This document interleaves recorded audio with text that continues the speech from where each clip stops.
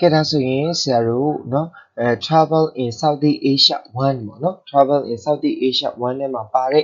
နိုင်ငံရေး9နိုင်ငံရဲ့အကြောင်းကိုလေ့လာပြီးတဲ့နောက်ပိုင်းမှာဆိုရင်เนาะဆရာတို့ဒီနိုင်ငံရေး9နိုင်ငံနဲ့ပတ်သက်တဲ့ exercise လေးတွေဆက်လက်ပြီးတော့လေ့လာရမှာဖြစ်ပါတယ်။ဒါကြောင့်မလို့ဆရာတို့ comprehension လေးကနေစတင်ပြီးတော့အတူတူလေ့လာကြရအောင်။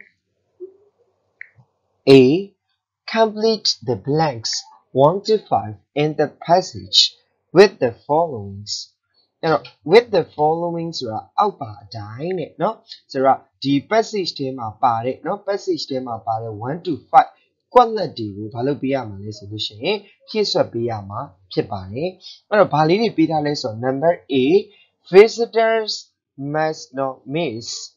ဧည့်သည်များလက်လွတ်မခံသင့်သော B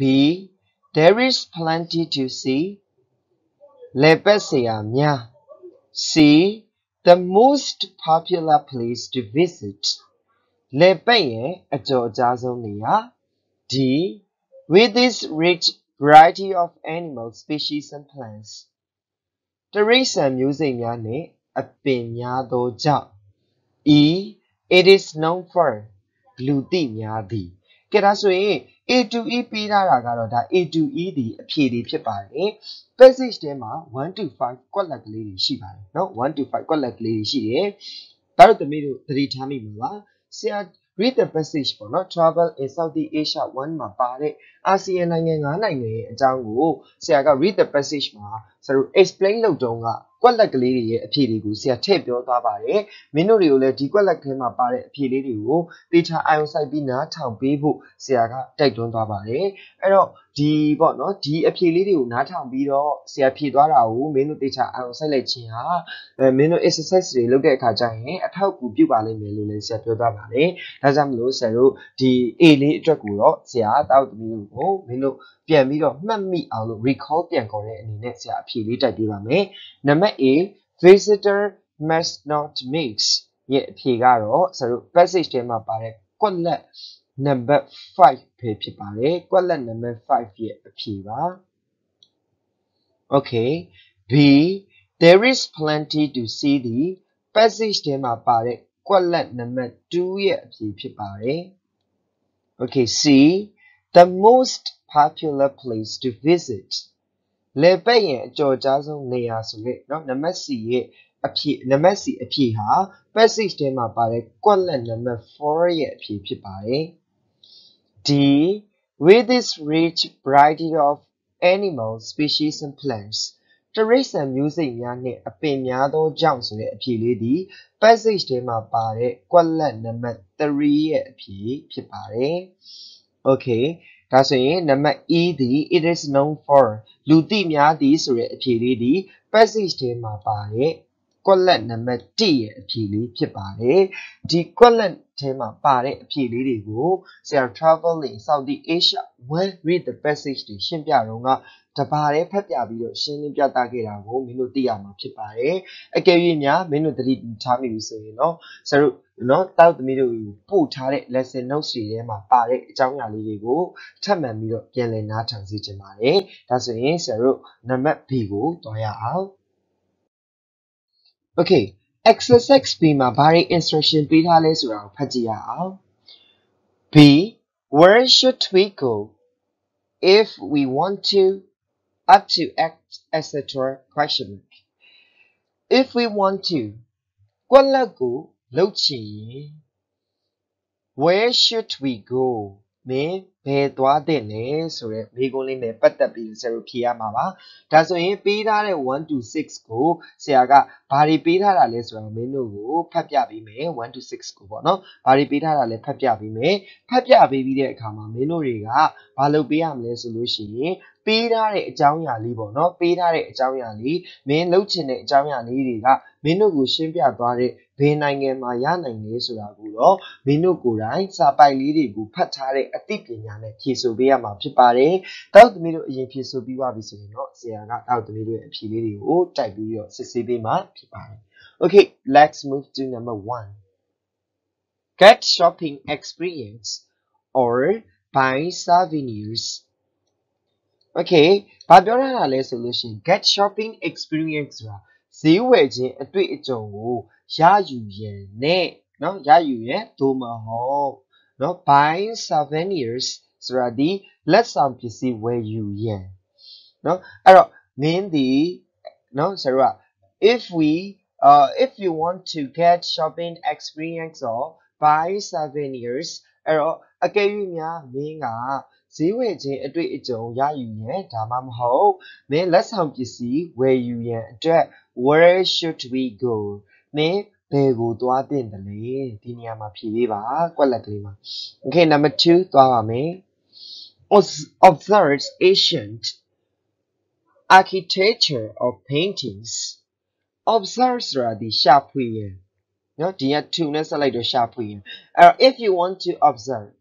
နော်မင်းရှာဖွေရန်အကယ်၍မင်းရရှာဖွေခြင်းလင်ဘာကိုရှာဖွေခြင်းလင်လဲဆိုလို့ရှိရင် Asian architecture ရှေးကြတဲ့ဘိသုကာအနုပညာနဲ့ paintings နေရန်စီပကြီးတွေကိုရှာဖွေခြင်းလေဆိုရင်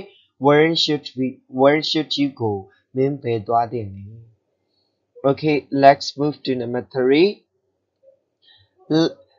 if you want to learn about culture and religion အကယ်၍မင်းက learn ဆိုတာဒီလေ့လာရင် about culture ယဉ်ကျေးမှုနဲ့ religion ဘာသာရေးအကြောင်းကိုလေ့လာရင်နော်လေ့လာခြင်းနဲ့ဆိုရင်တဲ့ where should you go မင်းဘယ်ကိုသွားသင့်လဲအာဆီယံ9နိုင်ငံထဲမှာစရုပ်ပါနေပါတယ် okay number 4 if you want to do water sports အကယ်၍မင်းရေကစားခြင်းများကိုပြုလုပ်ဖို့အတွက်လို့ပြုလုပ်ခြင်းနဲ့ဆိုရင်ပေါ့ where should you go မင်းဘယ်သွားသင့်လဲ okay number 5 if you want to study history မင်းသမိုင်းအကြောင်းကိုလေ့လာခြင်းနဲ့ဆိုရင် where should you go မင်းဘယ်သွားသင့်လဲ okay next one if you want to observe a variety of animal species and plants အကယ်၍မင်းက observe ဆိုတာဒီရှာဖွေရန် a variety of animal species and plants ဆိုတာဒီတရိษံမျိုးစိတ်တွေနဲ့အပင်မျိုးစိတ်တွေကိုရှာဖွေခြင်းနဲ့ဆိုရင် where should you go မင်းဘယ်ကိုသွားသင့်လဲ okay ဒါဆိုရင်ဆရာကပေးထားတဲ့စာကြောင်းလေးတွေရဲ့အဓိပ္ပာယ်ကိုပထမဆုံးရှင်းပြတယ်ပြီးတော့မှမင်းတို့နဲ့အတူတူအဖြေတိုက်မှာဖြစ်ပါတယ်ကဲဒါဆိုရင်ဆရာတို့အဖြေတူတူတိုက်ကြည့်အောင် number 1အကယ်၍မင်းကဈေးဝယ်ခြင်းအတွေ့အကြုံကိုရယူဖို့ဒါမှမဟုတ်ရင်လက်ဆောင်ပစ္စည်းတွေကိုဝယ်ယူဖို့မင်းဘယ်သွားတဲ့လဲဆိုလို့ရှိရင်เนาะဆရာတို့ကလက်ဆောင်ပစ္စည်းတွေကိုဝယ်ယူရန်တင့်တော်တဲ့နိုင်ငံဖြစ်တဲ့မလေးရှားနိုင်ငံကိုမင်းသွားတင်ပါတယ်ဒါကြောင့်မလို့ number 1 answer is Malaysia okay number 2မင်းကနော်ရှေးကြတဲ့ဘိသုကာလက်ရာတွေနဲ့နေရန်စီးပကြီးတွေကိုရှာဖွေခြင်းလေဆိုရင်မင်းဘယ်သွားတင်တယ်လဲဆိုလို့ရှိရင်နော်ဆရာတို့ဘိသုကာလက်ရာနဲ့နေရန်စီးပကြီးနော်ဆရာတို့ကထွန်းကားတဲ့နော်ဆရာတို့ကြော်ကြားလာတဲ့နိုင်ငံဖြစ်တဲ့ Laos လာအိုနိုင်ငံကိုသွားတင်ပါတယ် number 2 answer is Laos okay number 3 if you want to learn about culture and religion where should you go အကယ်၍များမင်းကနော်ဒီယဉ်ကျေးမှုတွေနဲ့ဘာသာတရားတွေကိုဘာသာရေးတွေကိုမင်းကလေ့လာခြင်းလေဆိုရင်မင်းဘယ်သွားသင့်လဲဆိုတော့ယဉ်ကျေးမှုနဲ့ဘာသာတရားထွန်းကားတဲ့နိုင်ငံဖြစ်တဲ့ Cambodia နိုင်ငံကိုမင်းသွားသင့်ပါတယ် okay number D if you want to do water sports ရေကစားခြင်းများပြုလုပ်ခြင်းလေဆိုရင် where should you go မင်းဘယ်ကိုသွားသင့်လဲဆိုတော့မင်းသွားသင့်တဲ့နေရာဒီရေကစားနည်းတွေလုပ်လို့ရတဲ့နေရာဖြစ်တဲ့ Brunei Darussalam okay number 4 answer is Brunei နိုင်ငံကိုမင်းသွားသင့်ပါတယ် okay if you want to study history where should you go အကယ်၍များမင်းကတမိုင်းအကြောင်းကိုလေ့လာခြင်းလေဆိုရင်မင်းဘယ်ကိုသွားသင့်လဲဆိုတော့တမိုင်းအကြောင်းတွေထွန်းကားတဲ့နေရာဖြစ်တဲ့ Malaysia နိုင်ငံကိုမင်းသွားသင့်ပါတယ် number 5 answer is Malaysia okay if you want to observe the variety of an animal species and plants အဲ့တော့အပင်မျိုးစိတ်တွေနဲ့တိရစ္ဆာန်မျိုးစိတ်တွေရဲ့နော်ဆိုတော့အကြောင်းကိုမင်းကရှာဖွေဖို့ဆိုရင်ရှာဖွေခြင်းနဲ့ဆိုရင်မင်းဘယ်သွားတယ်လဲဆိုတဲ့အခါကျတော့မင်းသွားတဲ့နေရာသည်ဆရာတို့ Indonesia နိုင်ငံကိုသွားတင်ပါတယ် Okay number 1 answer is Malaysia number 2 answer is Laos number 3 answer is Cambodia number 4 answer is Brunei number 5 answer is Malaysia and number 6 answer is Indonesia okay ဒါဆိုရင် number B လေးကိုဆရာတို့အတူတူလေ့လာပြီးပြီဆိုတော့ let's move to number C လေးကိုသွားရအောင် okay ဒါဆိုရင်ဆရာတို့ဆက်လက်ပြီးတော့လေ့လာရမှာကတော့ဆရာတို့ရဲ့ပေါ့နော် number နော် C လေးပဲဖြစ်ပါတယ်အဲ့တော့ C မှာဘာတွေ instruction ပေးထားလဲဆိုတာကိုအတူတူလေ့လာကြည့်ရအောင် write the names of the capital cities capital cities ဆိုတာမြို့တော်ရဲ့နာမည်တွေနော်မြို့တော်ရဲ့နာမည်တွေကို write ရေးခိုင်းတယ် of the following အောက်ပါနိုင်ငံများ following countries ဆိုတာအောက်ပါနိုင်ငံများရဲ့မြို့တော်တွေရဲ့နာမည်ကိုရေးပေးပါတဲ့ဒါဆိုရင်ဆရာတို့တင်ထားတဲ့9နိုင်ငံပေါ့သူတို့ရဲ့မြို့တော်ရဲ့နာမည်ကိုရေးပေးခိုင်းတယ်အဲ့တော့မင်းတို့အရင်ဦးဆုံးကိုယ်တိုင်ဖြေဆိုကြည့်ပါပြီးမှဆရာအဖြေတိုက်ပေးပါမယ် okay number 1 Brunei Darussalam number 2 Cambodia number 3 Indonesia number 4 Laos number 5 Malaysia okay the capital cities of Brunei Darussalam is Bandar Seri Begawan okay the capital cities of Brunei Darussalam is Bandar Seri Begawan အဲ့တော့ဆိုတော့ဒီ Brunei Darussalam ရဲ့ဆိုတော့ capital cities ပေါ့နော် capital city မြို့တော်ကတော့ဆိုတော့ Bandar Seri Begawan ပဲဖြစ်ပါတယ် okay Bandar Seri Begawan ပါ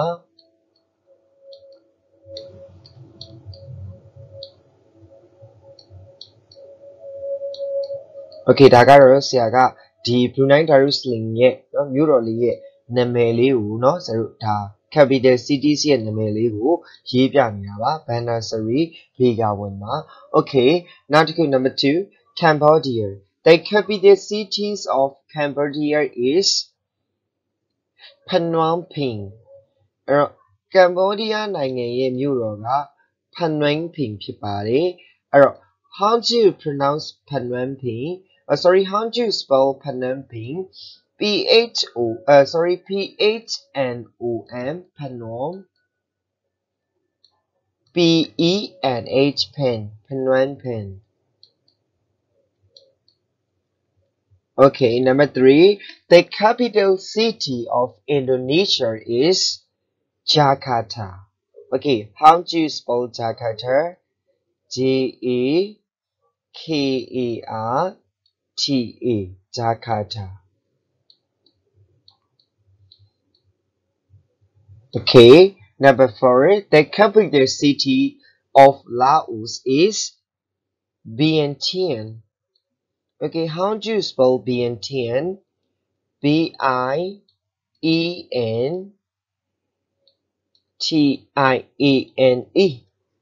Vientiane မြို့ပဲဖြစ်ပါတယ်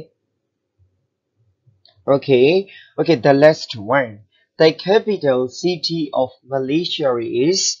Kuala Lumpur okay how do you spell Kuala Lumpur K-U-A-L-A-L-U-M-P-U-R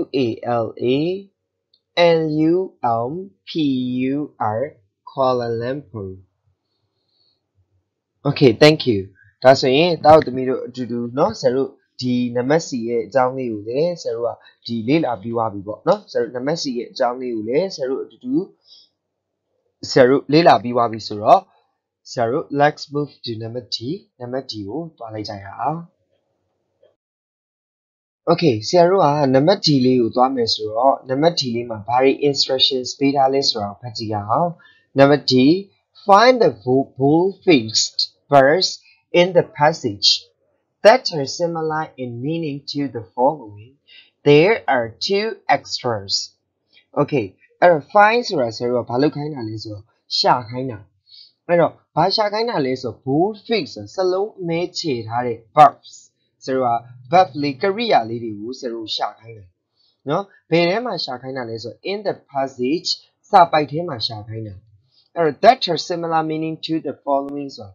Outparu ne a day base into it, no, Sarua Pariles or Salon a maid chaid had it, Korea was Sapaitema Sha. Sharekama, they are two extras. Apu Zagalon, Apu, Nakule, Shibari. It does say, Menu Sapaitema, slow man, and Yita is a galoni, Giro, offers. Okay, displays. Now the ku batu le suro represents.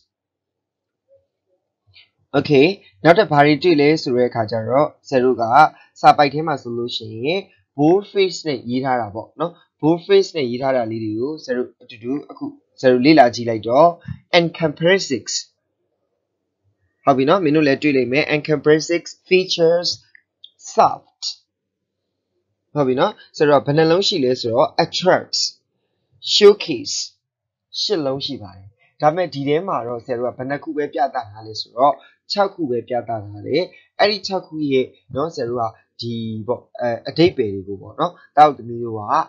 ဖြည့်ဆိုရမယ်เนาะအဲ့ဒီအချိန်မှာ bold face နဲ့ရေးထားတဲ့စကားလုံးက8လုံးရှိတော့မင်းတို့အတွက်2လုံးပို့နေလိမ့်မယ်เนาะဆိုတော့ပေးထားတဲ့မိကုံမှာ6ခုပဲပါတာကဲဒါဆိုရင်ပေးထားတဲ့ bold face နဲ့ရေးထားတဲ့စကားလုံးလေး8လုံးရဲ့အဓိပ္ပာယ်လေးတစ်ခုချင်းစီကိုဆရာကရှင်းပြပေးပါမယ်အားလုံးပဲဆက်လက်နားထောင်ပေးပါOkay ဒါဆိုရင်ဆရာစာပိုက်ပေးထဲမှာပေးထားတဲ့ပုံနော်စကားလုံးလေးတစ်လုံးချင်းစီရဲ့အဓိပ္ပာယ်ကိုဆရာရှင်းပြပါမယ်အရင်ဆုံး offers ဒီကမ်းလှမ်းချက်ဖြစ်ပါတယ် display ဒီဆရာတို့ဘာလုပ်တာလဲဆိုလို့ရှိရင်ပြသတာဖြစ်ပါတယ်ပြသပြီးပါ Okay number 3 represent ဆိုတာအကျိုးရလဒ်လို့လည်းခေါ်တယ်တနည်းအားဖြင့်ကိုယ်စားပြုတယ်လို့လည်းခေါ်ပါတယ်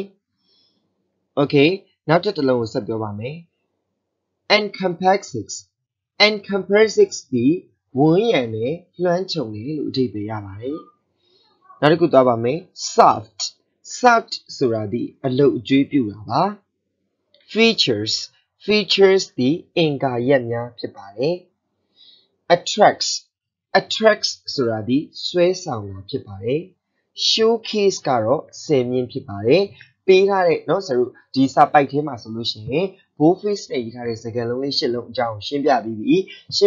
ဆိုလို့ရှိရင်ပေးထားတဲ့စာကြောင်း6ကြောင်းရဲ့အဓိပ္ပာယ်ကိုဆရာထပ်ပြီးတော့ရှင်းပြပေးမယ်မင်းတို့ကိုယ်တိုင်သူနဲ့အဓိပ္ပာယ်ဆင်တူတဲ့စကားလုံးလေးတွေကိုအရင်ဆုံးဖြေပါပြီးတော့မှဆရာတို့အဖြေတူတူတိုက်ပါမယ် Okay ဒါဆိုရင် number 1ကနေစတင်ပြီးတော့ဆရာတို့အတူတူလေ့လာကြမှာဖြစ်ပါတယ် number 1 Okay သွားပါမယ် number 1 make somebody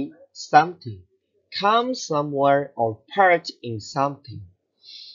make somebody ဆိုတာတစုံတဦးပေါ့နော်တစုံတဦး something တစုံတစ်ခုကို come လာတာပေါ့နော်လာစေတယ်ဘယ်နေရာလဲ someone တနေရာရာကိုလာစေရယ်ဒါမှမဟုတ်လို့ရှိရင်ဒီနေရာမှာ take ဆရာတို့ကြံခဲ့တယ် take part ဆရာတို့ဘာလို့တာလဲဆိုတော့ဆွဲဆောင်မှုတစ်ခုခုမှာ in something ဆိုတော့တစ်ခုခုပေါ့တစ်ခုခုမှာပါဝင်စေခြင်းတစုံတဦးကိုနော်တစုံတဦးဒါမှမဟုတ်ရင်တစုံတစ်ခုခုကိုတနေရာရာဒါမှမဟုတ်လို့ရှိရင်တစုံတစ်ခုခုမှာပါဝင်စေခြင်း Okay number 2သွားပါမယ် shows something to people လူတွေကိုတစုံတစ်ခုကိုပြသတယ် puts something in a place where it can see it easily put ဆိုတာဒီထားရှိတာ something ဆိုတာတစုံတစ်ခုခုကိုထားရှိတာ in a place ဆိုတာနေရာမှာထားတာ where အဲ့ဒီနေရာဒီ can see it easily လူအများအလွယ်တကူမြင်နိုင်တဲ့နေရာမှာတစ်ခုခုကိုထားတာတနည်းအားဖြင့်တစုံတစ်ခုခုကိုလူတွေကိုပြသတာ Okay number 3 includes a particular person or thing as a special part includes ဆိုတာပါဝင်တာ particular person ဆိုတာကကြတော့ဆရာတို့တိကျလူ or သို့မဟုတ် thing ပစ္စည်း access portion အဲ့တော့အထူးသဖြင့်တေးချလူဒါမှမဟုတ်လို့ရှိရင်ဒါအထူးသဖြင့်ပစ္စည်းတစ်ခုခုဒီပါဝင်တာကိုအဓိကအပိုင်းအဖြစ်ပါဝင်တာကိုဆရာတို့ကဘာလို့ခေါ်လဲစဉ်းစားမယ် number 4 provides opportunities for something provide ဆိုတာထောက်ပံ့ပေးတယ် opportunity ဆိုတာအခွင့်အလမ်းများ for something တစ်စုံတစ်ခုခုအတွက်အခွင့်အလမ်းများကိုထောက်ပံ့ပေးတာ okay let's move to number 5 number 5က was suitable for a particular use အဲ့တော့ဘာပြောထားတာလဲဆိုလို့ရှိရင်ဆရာတို့ကနော်တီးခြားနော်ဆရာတို့ကတီးခြား particular use ဆိုတီးခြားအသုံးပြုမှုအတွက် were suitable သင့်လျော်ခဲ့တာ okay number 6က shows the best qualities or parts something အဲ့တော့တစ်စုံတစ်ခုဤ parts အပိုင်းများ or သို့မဟုတ် qualities အရေးအသွေးများကို shows အကောင်းဆုံးပြတာအကောင်းဆုံးအရေးအသွေးများကိုပြတာ okay ဒါဆိုရင်1 to 6ရဲ့အဓိပ္ပာယ်လေးကိုနားထောင်ပြီးပါပြီစာပိုက်ထဲမှာပါတဲ့ boldface ရဲ့ရှစ်လုံးเนาะ boldface ရှစ်လုံးရဲ့အဓိပ္ပာယ်လေးကိုမင်းတို့လည်းနားထောင်ပြီးပါပြီဆိုရင်မင်းတို့ကိုယ်တိုင်ပေးထားတဲ့စာကြောင်းလေးတွေရဲ့အဓိပ္ပာယ်နဲ့စာပိုက်ထဲမှာပါဝင်နေတဲ့ boldface ရှစ်လုံးရဲ့အဓိပ္ပာယ်နဲ့ဆင်တူနေတာလေးတွေကို match လုပ်ပြီးပြီလို့ဆရာထင်ပါတယ် number 1ကနေစပြီးတော့ဖြည့်တိုက်ပါမယ် number 1ဒီတစ်စုံတစ်ဦးဒါမှမဟုတ်တစ်စုံတစ်ခုခုကိုတနေရာကိုလာစေဖို့အတွက်ဆွဲဆောင်မှုတစ်ခုခုမှာပါဝင်စေတာဒီ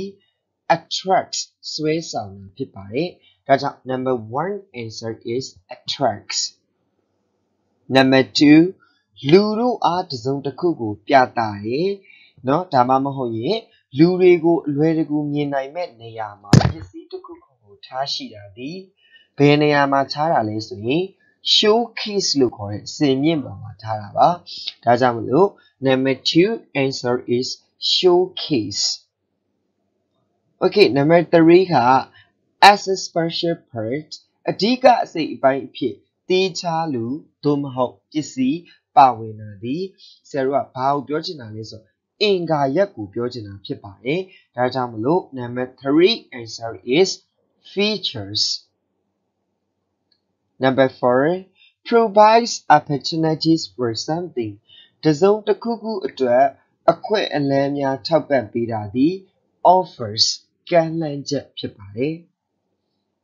number 5 answer ကိုအဖြေတိုက်ပါမယ်တေးချအသုံးပြုမှုအတွက်တင့်လျော်ခဲ့တာဒီ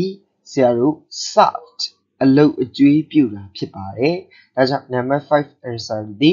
serve ဖြစ်ပါတယ်Okay, number 6 answer ကတစ်စုံတစ်ခုဤအစိတ်အပိုင်းများဒါမှမဟုတ်ရင်ကောင်းသောအရေးအသွေးများကိုပြတာဒီ displays ပြတာဖြစ်ပါတယ်ဒါကြောင့် number 6 answer is displays ဖြစ်ပါတယ် Okay ဒါဆိုရင်စရုပ်ပို့နေတဲ့ extra 2เนาะစရုပ်two extra verbs ကတော့စရုပ် boldface verb လေးကတော့စရုပ်ဘာနဲ့ဘာလဲဆိုလို့ရှိရင် represents နဲ့စရုပ် encompasses ပဲဖြစ်ပါတယ်။ Okay အဖြစ်ပြန်တိုက်ပါမယ်။ Number 1 answer is attracts. Number 2 answer is showcase. Number 3 answer is features. Number 4 answer is offers. Number 5 answer is served. Number 6 answer is displays. Okay, ဒါဆိုရင်ဆရာတို့ number D လေးလေးရပြီဆိုတော့ E ကိုသွားပါမယ် Okay, number E ကိုဆက်သွားမယ်ဆိုတော့ E ကဘာတွေ instructions ပေးထားလဲဆိုတာကိုဆရာတို့အတူတူဖတ်ကြည့်ရအောင် Number E က choose the correct alternative. Choose the correct alternative ဆိုတာကကြတော့မှန်ကန်တဲ့နည်းလမ်းများကိုရွေးချယ်ခိုင်းတာဖြစ်ပါတယ်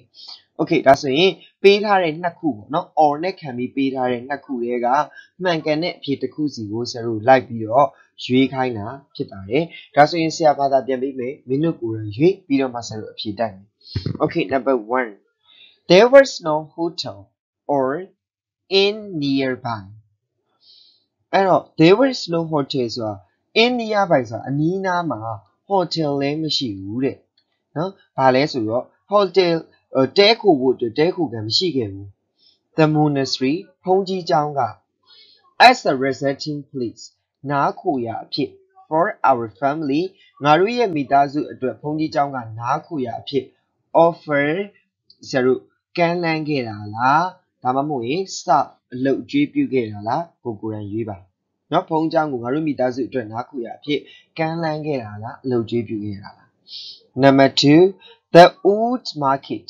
ဈေးဟောင်းကတော့နော်ဈေးဟောင်းရဲ့နော်ဆိုတော့ attracts ဆွဲဆောင်မှုလား features အင်္ဂါရက်လားအဲ့တော့ဆွဲဆောင်မှုကတော့ဒါမှမဟုတ်ရင်အင်္ဂါရက်ကတော့ a variety of local productsဆိုတာဒေသကုန်နော်ဒေသကုန်များဖြစ်တဲ့ဆိုတော့ such as ကဲ့သို့သော cane basket ကျင်ချင်းတောင် bamboo hairs ဝါအုတ်ထုပ် and ပြီးတော့ necklace made of seashells ခရုကွန်လေးတွေနဲ့လုပ်ထားတဲ့လည်ဆွဲပေါ့နော်လည်ဆွဲတို့ဖြစ်ကြပါလေတဲ့အဲ့တော့ဈေးဟောင်းရဲ့အင်္ဂါရက်ဖြစ်မလားဒါဈေးဟောင်းရဲ့ဆွဲဆောင်မှုဖြစ်မလားဈေးဟောင်းရဲ့အင်္ဂါရက်ကတော့ကျတို့ဒေတာခုံများဖြစ်တဲ့လားဈေးဟောင်းရဲ့ဆွဲဆောင်မှုကတော့ဒေတာကုံများဖြစ်တယ်လားဆိုတာကို attracts လား features လားကိုယ်တိုင်တစ်ခုရွေးပါ okay let's move to number 3 number 3လေးကဘာပြောထားလဲဆိုလို့ရှိရင်ဆရာကငွေတောင်ရင် beach ငွေတောင်ရင်ကမ်းခြေက attract ဆွဲဆောင်တာလား showcase စင်မြင့်လားအဲ့တော့ငွေတောင်ရင်ကမ်းခြေဒီ visitors တွေကို with this touch of savory နော် silvery scent ဆိုတာကြတော့ငွေမင်ရောင်တဲတွေဖြင့်နော်လေပတ်သူတွေကိုဘာလုပ်တာလဲဆွဲဆောင်တာလားစင်မြင့်ပုံတင်တာလားစဉ်းစားပါ okay number 4 the aquarium offers or showcase aquarium ငါးပြတိုက်ရာ offers ကမ်းလှမ်းတာလား showcase ဆိုတာစင်မြင့်ပေါ်မှာတင်ပြီးတော့ပြတာလား a white ဆိုတာဒီကျေပြန့်ပြီးတော့ variety of color အရောင်အသွေးစုံတွေနဲ့ tropical fish ဆိုတာအမျိုးမျိုးသောเนาะဆိုတော့ကျေပြန့်ပြီးအရောင်အသွေးစုံတွေနဲ့အမျိုးမျိုးသောအပူပိုင်းဒေသငါးများကိုကမ်းလှမ်းတာလားပြသထားတာလားကိုယ်စဉ်းစားပါ during low season မိုးရာသီမှာเนาะမိုးရာသီမှာ the hotel က displays လား offers လားပြသတာလားကမ်းလှမ်းတာလား a special discount ဆိုတာအထူးလျှော့ဈေးကိုကမ်းလှမ်းတာလားဆိုတော့ပြသတာလား number 6 the art gallery အနုပညာပြခန်းသည် display or serve display သည်ပြသသည် serve ဆိုတာသည်အလုပ်ကျွေးပြုတယ် a collection of art ဆိုတာသည်ဆရာတို့ကအနုပညာများနဲ့เนาะဆရာတို့ကကြတော့ antiques of 13th century အဲ့တော့73ရာစုရဲ့အနုပညာเนาะ73ရာစုရဲ့အနုပညာများနဲ့ရှေးဟောင်းပစ္စည်းစုစည်းမှုများကိုခင်းကျင်းပြသတာလားအလုပ်ကျွေးပြုတာလားကိုယ်တိုင်စဉ်းစားမယ်အဲ့တော့စဉ်းစားပြီးပြီဆိုရင်เนาะဆရာတို့အတိအဖြစ်အတူတူတိုက်ကြည့်ရအောင် number 1ကနေသွားပါမယ် number 1 answer is offered number 2 answer is features number 3 answer is attracts number 4 answer is showcase number 5 answer is offers number 6 answer is displays